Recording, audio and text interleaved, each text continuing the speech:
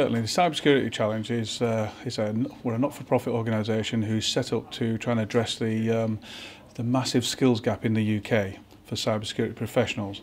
We do this by running competitions with the aid of our sponsors, which include government, industry and academia, who we pull them all together and they help us devise and run the competitions. This way we then identify from thousands of registrants the top level of the amateurs that are coming in.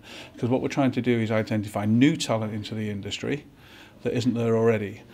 So we're not trying to look for the existing cybersecurity professionals, we're trying to get new talent because the skills gap is so big. We've been going for a few years now and we've got numerous high-grade, high-level sponsors. We've got the government, we've got GCHQ, we have Office of Cybersecurity, we've got HP, we've got PwC, KPMG, SANS, Sophos, a whole raft of sponsors. And we go through and we identify this talent, and we also have an awareness campaign. And so with that awareness campaign, because we know we've got to prime the pump for the future, we don't just need a few this year, a few hundred this year, we need thousands. And so that means we've got to get to the education establishments, to the universities, and we're here at Lancaster University today.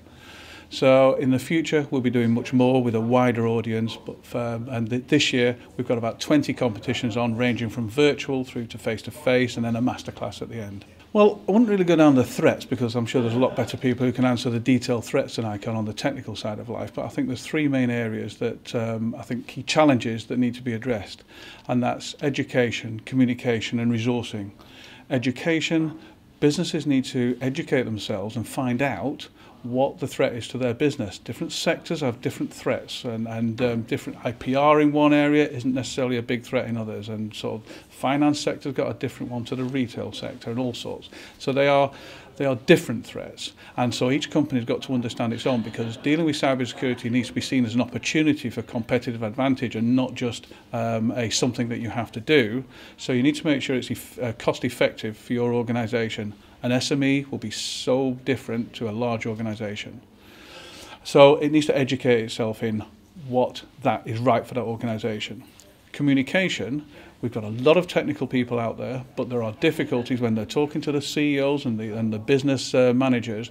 They've got to put their technical knowledge about what this threat is, and they've got to be able to put it into business language. It's a common thread of issues that are coming out from many reports that are around the bazaars. The third one is resourcing, and that's really where the cybersecurity challenge comes in as well. The skills gap is so large, and the normal recruitment processes aren't working. So that's why we've got to try and identify, inspire and engage this new talent, and via competitions, which is a new way of doing things. It's now being run in the US as well, and so we do that to see whether we can see that there's any new talent, and we get lots of we get thousands of registrations that come through, and some of these guys some of them got degrees, some of them haven't. Women, all sorts of a spectrum. We'd like more women into the cybersecurity profession, so we are targeting those this year as well. And so that's why we have the competitions. And as I say, they go from virtual competitions through to face-to-face. We've got Kinetic running a face-to-face with ISC Squared this year on secure control. We've got NetWars, which is in November, December this year, which is a penetration testing and networking competition. We've got forensics competitions, and we've got risk and policy with Orange and ProDriver helping us on those as well. And so we've got all the big names like Sophos and HP and Cassidian are running a masterclass again this year. So it's all very good. The candidates come on. The candidates have got an excellent opportunity to network amongst themselves, growing up in their industry with this ready-made network for them. They're getting access to some of our sponsors, because part of the reason for the challenge is to put candidates, this new talent that we've got, in touch with sponsors. We put that, and sponsors in touch with candidates, and also our sponsors in touch with each other, because there's business being done within the challenge as well. So this way we're actually helping the recruitment. So we're not doing it all, but we're doing our part, and there's lots more that can be done.